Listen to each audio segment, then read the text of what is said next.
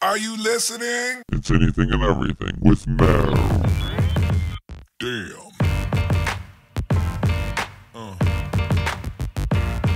Yeah.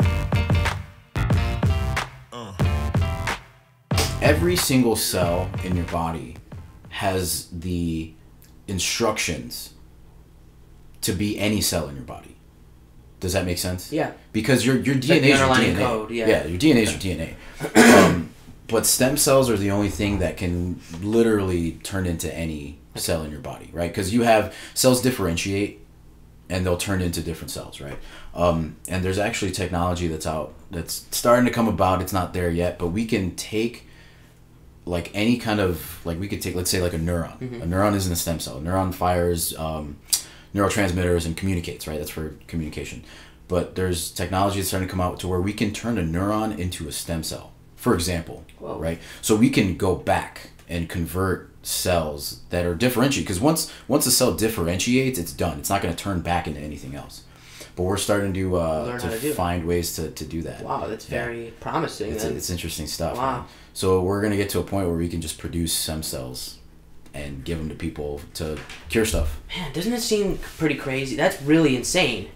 All of these these are such groundbreaking immortality type of things that we're getting close to, but we're going to spend so much time and research on finding out how to be immortal that the day we make someone immortal, mm-hmm. we're going to look up and there's going to be a meteor about to crash into us and wipe us out, you know what I'm saying? Right, like, it's just our luck. Yeah, we need to divert some of our attention towards something long-term so we could stay here for a long time. Like, would you want to be immortal? No? I wouldn't. I personally wouldn't. I just wouldn't want to get old. I don't know if 100 years would be enough, too. So if you could stay, like, this age, like, for a long time, right? Because that's the thing. Like, you just don't want to be old. Like, I don't want to be an old man. It's like, the only thing that I think in a wheelchair trying to, like, that I need help to, like, do anything. But then again, I'm almost... maybe that is part of what naturally should happen. Because if that was not the case, if I didn't get old, I feel like I would cling on to this life for as long as I can, and it would make me fear death more. Because of the fact that death is inevitable for all of us. Yeah. It makes us all kind of accept it, you know, and accept it more the more that we can see it happening to us, you know, the more we get older. And I think if you don't ever see that happen to us and it never comes in your mind because no one's ever dying around you anymore, like, would you ever want to leave this life? And maybe this life is the temporary one that we just needed to kind of, you know, pass on or whatever the hell happens afterwards. No one really knows what happens afterwards, but I think that I know is I would like to see. I think the length of time that we get is enough to put a fire under our asses to do something with the time that we have. Because if you're immortal, man, like, you sit on your ass and do nothing. Like, I got all life, bro. I got all eternity. Like, what do I need to do? That's a good debate too. Yeah. What kind of drive would you have? I don't feel like you'd have much.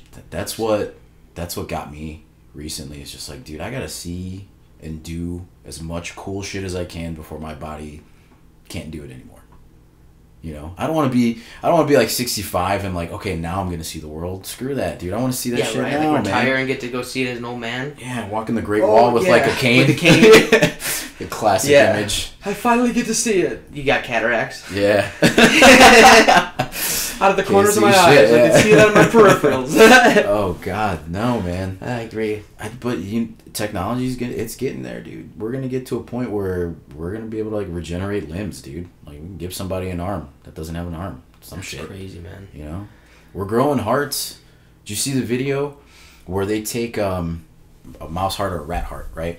And they drain the heart, the tissue. They drain the tissue of all the cells. But what's left is the extracellular matrix. So, like, your cells are held together with, like, skin. It's not, kinda. So it looked clear. It was like a clear heart. What the fuck? Yeah, and so, like, the cells, like, they drain the heart of the cells, right? So all that's left is the extracellular matrix, and it's not beating anymore. It's basically like an exoskeleton of a heart. Yeah, something. Oh my God. And then they reintroduced cells from a different mouse, right? Heart cells from a different mouse, and it started beating again. It started working again, dude. Is that going to be our new way of transferring shit? Maybe, dude. Yeah, we might not even need donors soon enough, which would be fantastic.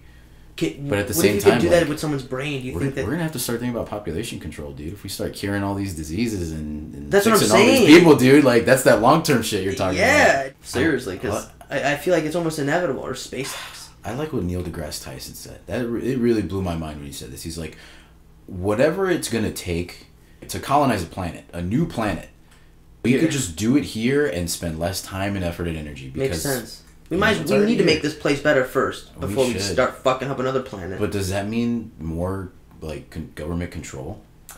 What does that mean, dude? How much do you have to sacrifice in order to have a better life?